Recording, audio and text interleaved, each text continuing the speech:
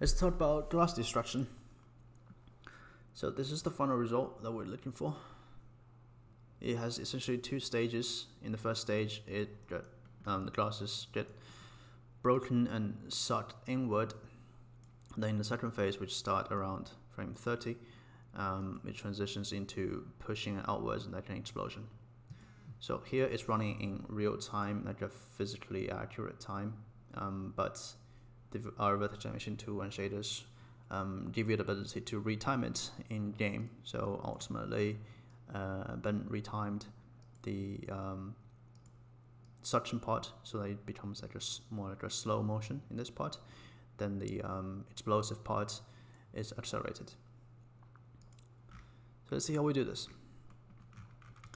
We start with the original intact glass that we have from the first video that I did.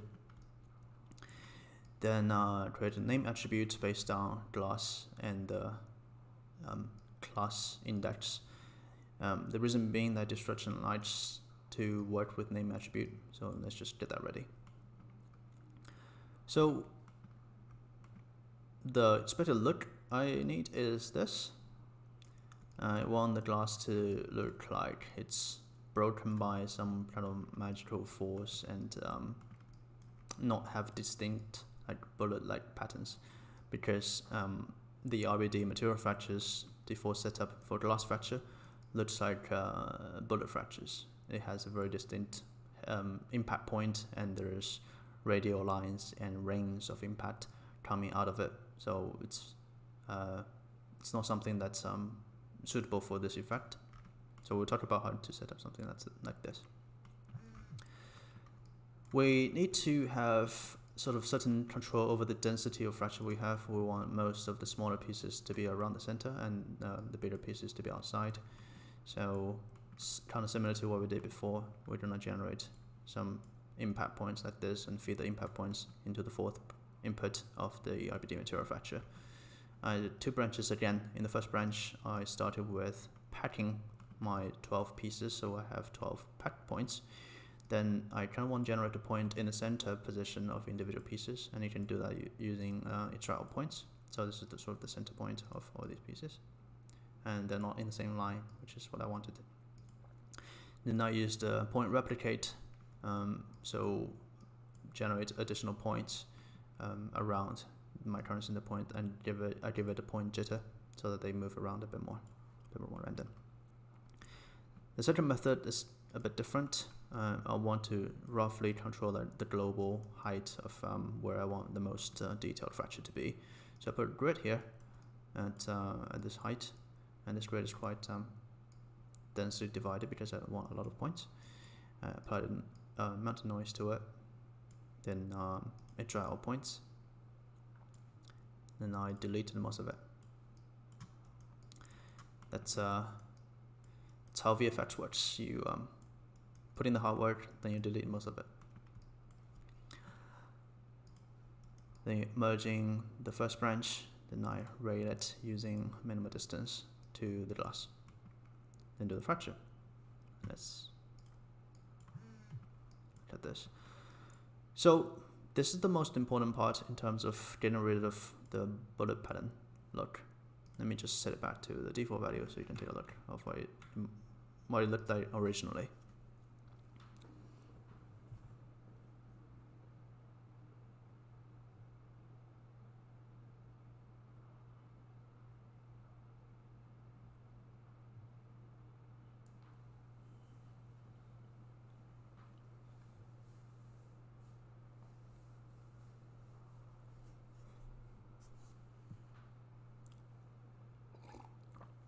Okay. It's like bullets everywhere. This is one of the key things, the number of radial lines coming out of the impact point. Typically, when you have just 3, it's good, because if you look at this kind of cracks, this kind of normal cracks, it's almost always 3. When you have more than 3, it starts to look like a bit either unrealistic, or it's like this is a this kind of radial impact point. When you have 20, there's plenty of lines to indicate where the center of the impact is. So let's just bring this down to 3.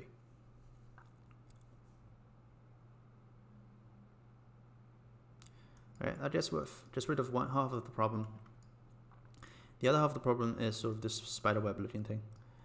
These are the radial cracks, the concentric cracks. Because we don't have sort of bullet heads, we don't really need this kind of cracks. So we can avoid that by increasing the minimum width of the concentric crack, so they're not like so tightly together. When they are sufficiently big, you won't realize these cracks actually. Like they're kind of there sometimes, but you don't really see it. Now the additional thing is the edge noise. The edge noise add more like interesting shape to the edges. You can adjust the noise detail to get the amount of zigzagging you want. I picked this level of zigzagging because it looks appropriate compared to the size of my mesh. Too many zigzagging might not look like glass anymore. In terms of impact points, by default, I think this is on, and this will let note auto scatter points. I don't want to do that, and just scatter using the second input. Okay, then chipping is nice. Chipping adds this kind of details to the corners of like the large pieces, and chipping ratio controls how many of the original pieces that you already fractured will chip. And you can adjust the chipping, the corner ratio and the depth to get the desired look you want. Okay, after that, I cache this geometry and cache the constraint geometry. The next step is to prepare the geometry for RBD simulation. You want the static mesh to have all the static attribute you want before the simulation happens. So one of the static attributes I do want is to somehow create a mask for my interior faces, because I want my interior faces in the final version to glow.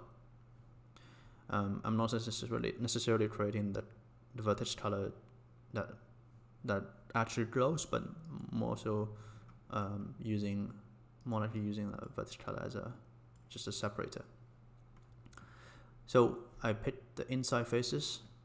This is a primitive group that includes all the inside faces generated through the fracture, and I assigned to the vertex color of blue.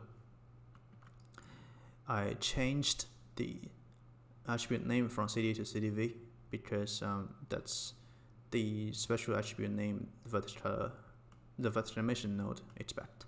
So if you go to the VAT node and go to the input tab, this explains the sort of attributes you need to prepare if you want to do certain things.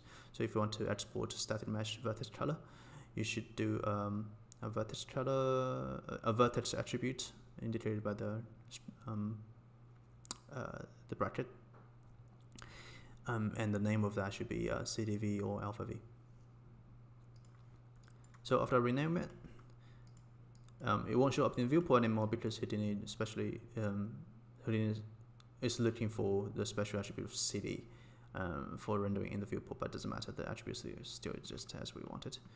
Then we do RBD config to pack and prep the geometry. This is just the standard default settings. Then RBD constraint property in this case. This one allow you to change how the glass would behave next to each other. And instead of glue this time, I set it to soft because I wanted to have I want the glass to look like they are pulled and torn apart from the neighbors. So the constraint, because it's more spring-like, it would give me that kind of look. Degrees of freedom, let you decide whether you want to constrain you want the spring to put a limit on just the position between points or the relative rotation as well. Depends on your look, you can pick whichever version you like. That's just the one I picked.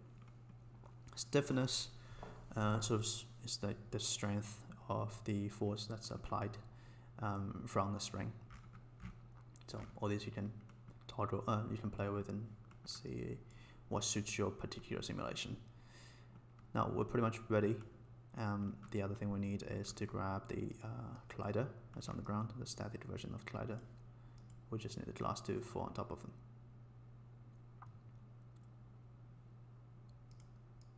Now, let's dive inside and see some additional settings I have in here. On the top level, nothing too special. I have an animated gravity that only activates after frame 30. In the first phase, I don't want the gravity. So gravity has a script that just says this. So it will activate after frame 30. Ground plane, move that a little bit. That's it. Inside, I have these two things. I have a pop axis force. This is responsible for the first phase, and this is responsible for the second phase. Here you can see that it sucks it in. It has a suction speed, and behavior here turned off, like ignore mass, because I do want the smaller pieces to get affected more than the bigger pieces to look more realistic. And if you see the wire here, after frame 30 is switched to the right. It doesn't show, but it actually does switch. The script is here.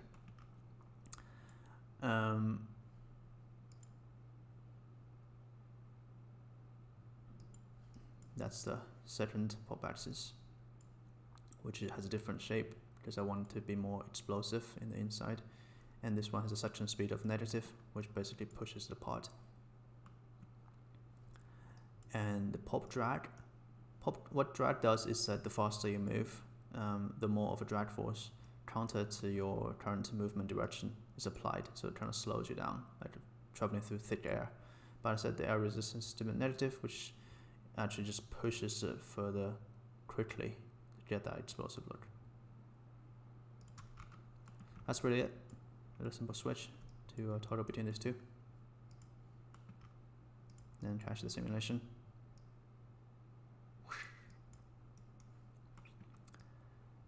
This part, I can talk about this part right now, actually. This part was added later in the second iteration. In the first iteration, this doesn't really exist, but you won't see the effect of it on this node. That's why I have this kind of preview branch to see.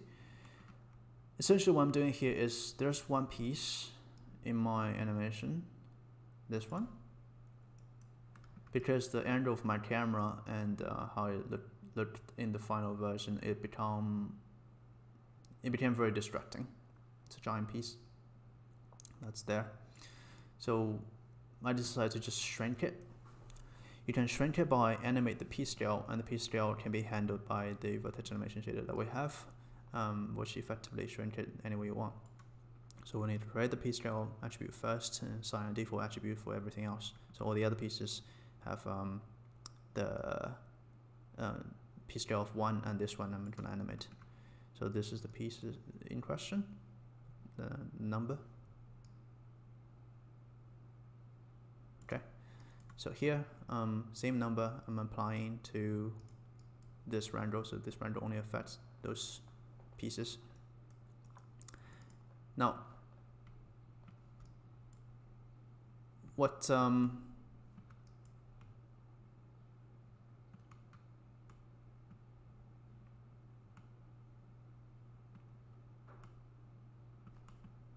scared me for a second. I was like, why there are so many points? I thought I didn't pack the geometry. I did pack it, it's just there are a lot of small details. So that's why there's 1,500 different points. So for the X, which is the X direction of my ramp, I remap the X from frame 1 to frame 300 to 0 to 1 because I want to sample this ramp in 0 to 1 range, and this is representing frame 1 essentially and frame 300 over here. Then it's pretty straightforward. My P scale just multiply against the evaluation result of this ramp. So this is 100% P scale, then reduced to 50%, and it carries on from there. The reason you can't see it here because the piece attribute doesn't automatically update the viewport if you have paired pieces. So what I did, I split out that piece, essentially pick the center of the piece before it's unpacked. Then I unpack it.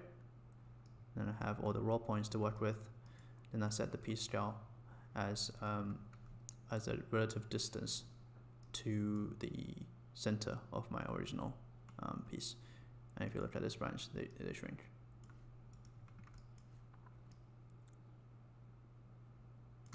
So it's doing the shrinking to that. So I shrunk it to like 50%, and it's good enough.